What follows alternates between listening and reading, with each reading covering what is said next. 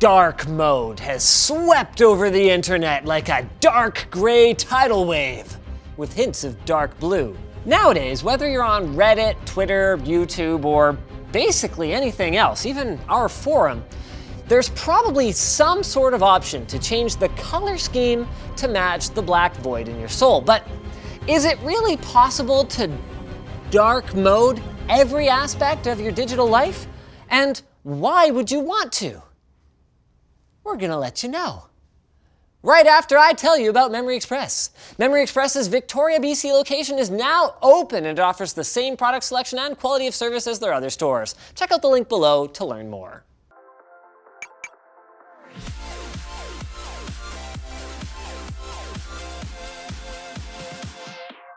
A huge reason that people use dark mode is because they say that reading white text on a dark background is easier on the eyes, and this is especially true at night when the ambient light is low.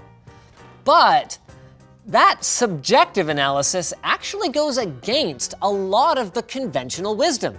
For years, monitor manufacturers have boasted of brighter and brighter displays. And according to both traditional UI design guidelines and studies that rate the readability of various combinations of text and background colors, dark text on a white background is still the #1 most readable configuration. And indeed, as humans spend more and more of their time staring at screens, it has become apparent that the conventional wisdom isn't always the best thing for our eyes. Scientists are now studying new conditions like digital eye strain and computer vision syndrome, finding that large amounts of time spent looking at screens can contribute to sleeplessness, headaches, dry eyes, and blurred vision. And other studies have found that reading black text on a white background can even contribute to increased myopia, aka nearsightedness.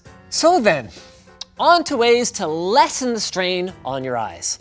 Now, one way is called night mode, and this is usually a setting on your monitor or on your device that attempts to filter out or reduce the blue light that your screen is emitting, making it less likely to disrupt your circadian rhythm, causing you to unintentionally spend the whole night going down a Wikipedia black hole. But night mode is different from dark mode.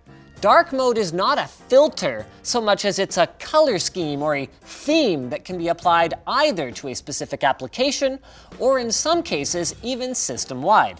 So what this means is that while it can improve comfort, it doesn't necessarily have the sleep benefits of night mode. And in brightly lit environments, it can actually strain your eyes in exactly the same way that a bright screen can in a dark room. Also, with dark mode, the implementation depends heavily on the developer, and not all dark modes are made equal. Okay then, so you're ready to take the plunge and dark mode your life. Let's start with Windows 10. Windows has actually had theme support for a very long time. Does anyone else remember window blinds? No? Oh, bummer. Anyway, now there's a handy option right in the color settings to switch to the dark default app mode. This will make built-in Windows apps like Settings, Calculator, and Alarms almost fully black. Now it might also automatically apply to Photos, Movies, and Groove Music, but if it doesn't, you can go into those app settings and switch it on manually. File Explorer still doesn't have dark mode support, so you can expect sudden retina-searing light if you dare to browse C, but that is supposed to be coming in the October update, so Microsoft does still have some work to do, but if you don't like the built-in dark mode, they also have the option for you to customize Windows' high contrast settings to basically create your own. But even what I said just now, assuming it all goes perfectly, is only the built-in Microsoft apps. I mean, who spends their whole day using those? What about the one app that people probably use the most? Their web browser. Well, Edge and Firefox both have built-in dark themes, and while there is no official dark mode for Chrome, the browser's theme and extension support mean that you can essentially kind of tack one on. So there's a category page for dark themes in the Chrome Web Store, and popular ones include Material Incognito Dark and Morpheon Dark, with the former being our pick. But a theme just changes the toolbar. Websites are still going to present themselves normally, so some more tweaking is required. Now, a lot of websites have built-in dark modes, including Twitter, YouTube, Reddit, the Linus Tech Tips forum, and Gmail's inbox, actually. Although, curiously for that last one, daring to actually open an email will still blind you. As for the rest of the web, you can install the Dark Reader extension, which is also available for Firefox and Safari on macOS. It analyzes colors and tries to make web pages look like an official dark mode, with some settings available for customization as well. It solves Gmail's dark mode problem, but it can also cause some glitchiness and delayed loading at times. Thankfully, you can actually teach it to enable or disable itself automatically site by site. Now on to another popular app, Microsoft Office. There is an official dark mode or dark theme found in the settings, but it sucks. It doesn't affect the actual page color. You will have to go to Design, then Page Color for that. And if you dare to make comments, add markups to a page, or try to highlight anything, you will quickly discover some of its many flaws. If you're a macOS user, well, you no doubt already know about Mojave's dark mode. It's got a number of customization options, and it affects all of the OS's built-in apps. Then for everything else, the handy website Dark Mode List has a directory of a ton of macOS apps that support dark mode. Also, if you install a third-party app like Night Owl or Shifty, you can customize and even automate dark modes to turn on and off depending on the time of day. iOS is where things start to get really interesting though. So Apple added a feature in the iOS accessibility settings called Smart Invert Colors, which does exactly what it sounds like. It inverts the colors in every app, but it also analyzes the screen to skip over stuff like icons and images. The result is something that's actually pretty dang close to a true system-wide dark mode. Although, you might not like the way that it makes some apps look, like Google Maps. Fortunately, Apple thought of that, and you can assign the mode to turn on or off when you triple-click the power button. Pretty awesome. What is not quite as awesome is Android's implementation of dark mode. Now, Google finally added a dark mode option, but it only affects quick settings, the app drawer, and maybe the contacts and phone app.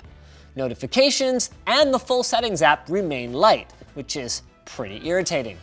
You can change individual apps to dark mode: phone, messages, YouTube, news, maps, that is in navigation mode, Google Play Games, Authenticator, Gboard, and the Google Discover feed, but your mileage may vary. That is still not working on Riley's Pixel. Now, Android does have an invert colors option, but it literally just inverts the colors with no post-processing to preserve images, so it really sucks. There is the Substratum engine, an app that enables more robust theming support, but it requires that you root your device on all versions of Android except Oreo. So obviously, there are some trade-offs with dark mode, not the least of which being that from a UI design standpoint, it is more difficult to make it look good.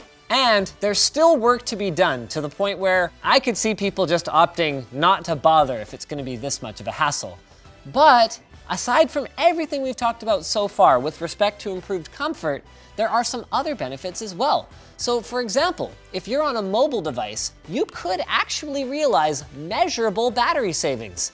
At their Android Dev Summit, Google said that using dark mode in the YouTube app on an OLED screen could reduce your battery usage by as much as 40%. Though it should be noted that this was at maximum brightness.